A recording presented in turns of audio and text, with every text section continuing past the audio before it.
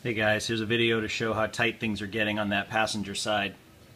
Check out this clearance on the panhard bar mount to the steering arm.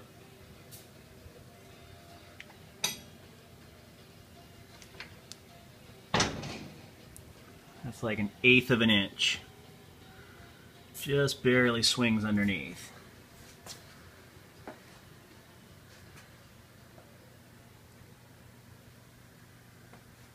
Here's the clearance of the bars coming across.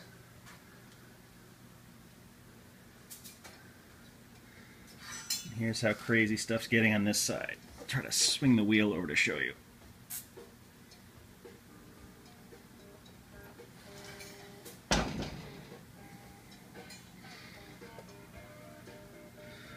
So watch that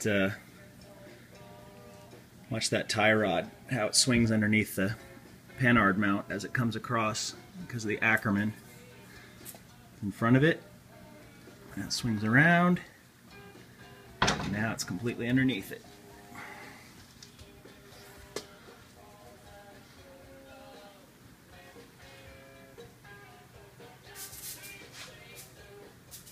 It's crazy business.